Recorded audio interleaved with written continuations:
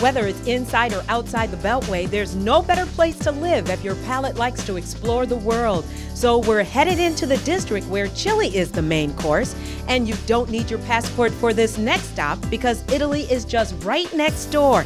And you'll never guess who's coming to dinner, all coming up next on Metro Cuisine.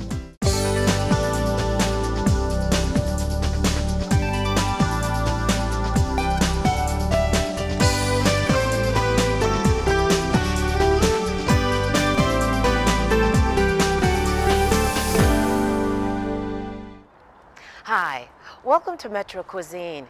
You know, ever since I moved to this area, I was struck by all the different historic sites that were right here at my fingertips. And it didn't take me long to find out that I could travel all around the world through my taste buds.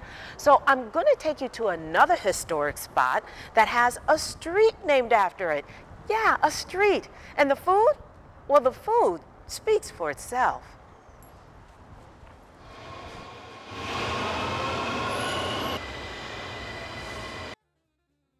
Well, my first stop has landed me right here in the heart of the U Street corridor in Northwest DC. It was once known as the Black Broadway, and on any given night you could catch such musical greats as Cab Calloway, Ella Fitzgerald, and Louis Armstrong playing it up into the wee hours of the night. And if you stop and listen really closely, you can't miss the presence of U Street's very own Duke Ellington, hanging around every corner.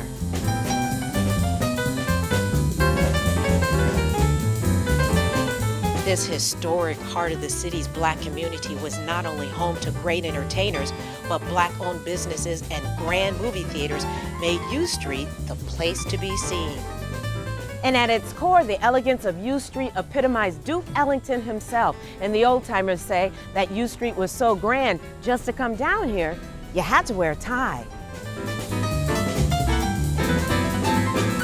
With a history that will last a lifetime and has withstood the test of times, the heartbeat of U Street is beating stronger than ever. And just down the street is one of DC's famous food landmarks you just can't miss. Well, I'm here. I'm at the one and only Ben's Chili Bowl, where they've been serving up chili since 1958. Well, I hope your taste buds are ready, so come on in.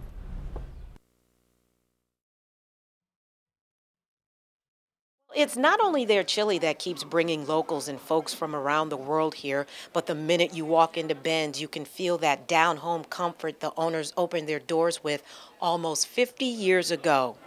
When they opened up, it was fabulous out here on U Street, and it was an instant hit. So it was already booming from the day they opened. And I mean, they say as busy as you see it now, they say it was busier back then. And imagine, it's busy. And imagine then segregation. Yeah. So this was the hub for African Americans in this city. Right. I mean, a place where you had to get dressed up to come down to U Street.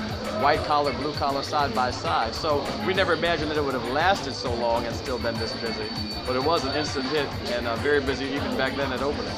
Now, don't get intimidated by those lines. The staff here at Ben's is all about business as this family tradition continues to thrive, serving up more than 12 gallons of chili a day. And the grill? Well, the grill doesn't get a break. How many dogs do you get out of here a week? Thousands of dogs, thousands of smokes, thousands of burgers. And pounds of chili. What we do by the gallon, but gallons and gallons of chili. We're back there, you know, we probably make a dozen pots of chili today. Those big 5-gallon pots. It was his father who almost 50 years ago turned this breakfast sausage into now what is the diner's famous chili half-smoke.